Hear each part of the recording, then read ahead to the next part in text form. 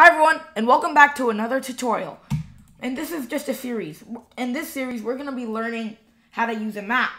So in this part, all we're going to be basically learning is you can see the map in 3 different modes. Normal, which is just basically the political map.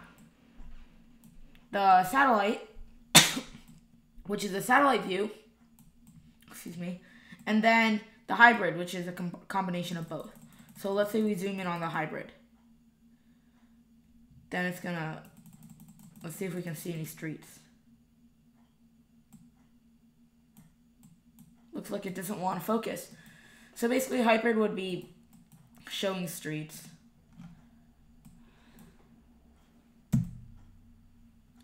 So yeah, let's get started.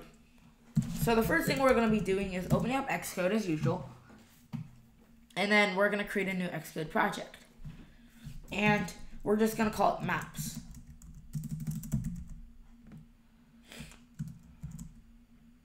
Maps tutorial. That'd be a better name. And then I'm going to save it on my desktop, and this will be the project for our entire series. So the first thing we're going to do is drag in a map view.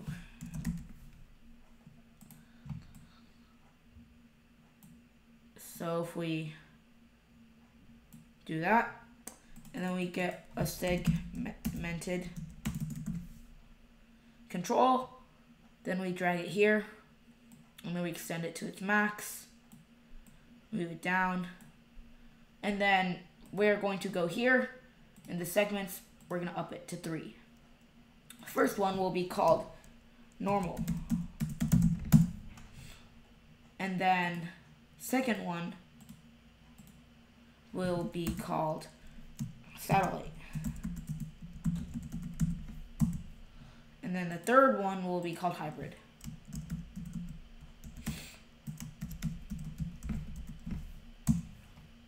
There we go. And then let's go to viewcontroller.swift.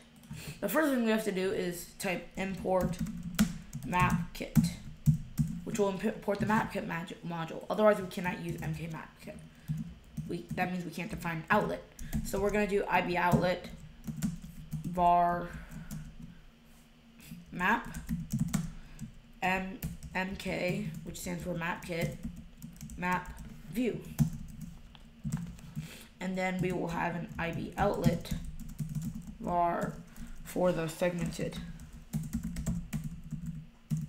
control, and that will be a UI segmented control. Then the next thing we're gonna do is we're gonna have an IB action for the segmented control, which might seem weird because segmented controls don't really seem like they're supposed to have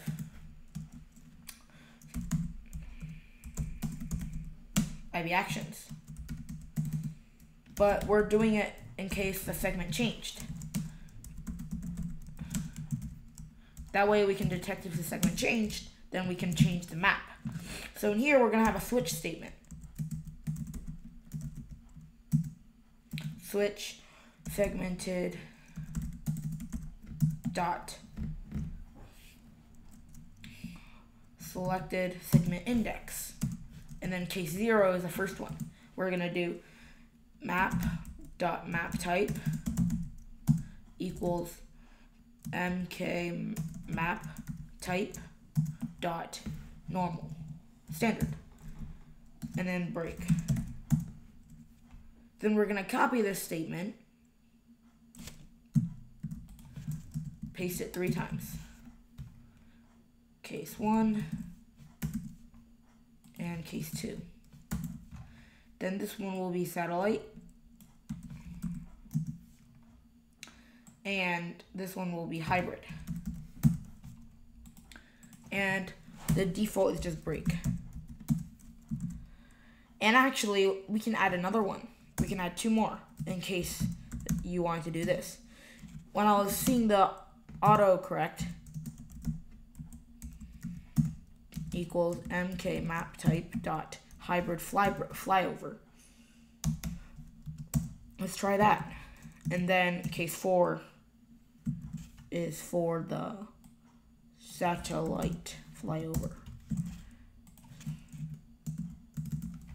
And And remember, this will need a break. Let's see if they have a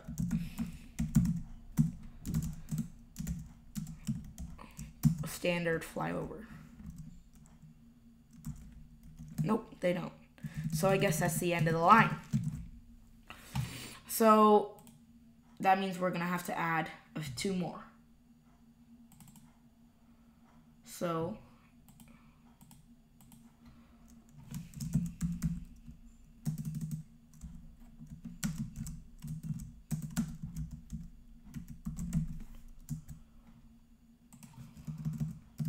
let's just do that. And then the last one will be hybrid.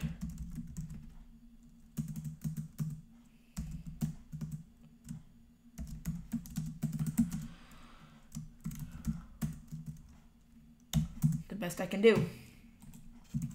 So now let's link everything up. In fact, I'm gonna just add in the scale and the user location because I just want this to look cool. So map.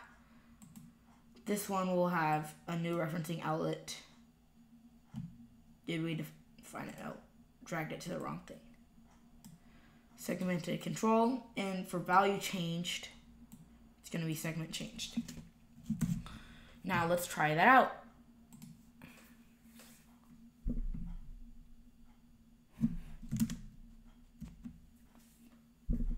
So let's go to simulator, and then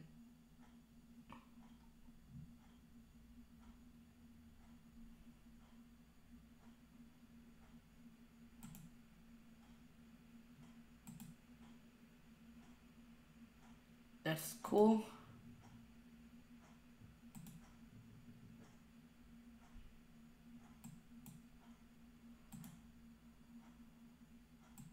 Oh, it looks like we got them a little mixed up. So, one more thing. Add the missing constraints. Which is, then we're going to view controller. Looks like this one is case 4, and this one is case 3. And then we will run again.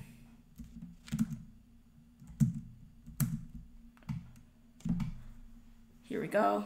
Going, loaded. So that looks more appropriate.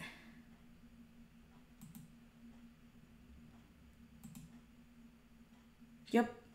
So basically, this is just showing how you can change the style of the map through a segmented control. This is also basically a segmented control tutorial added into the maps, because segmented controls are actually very useful.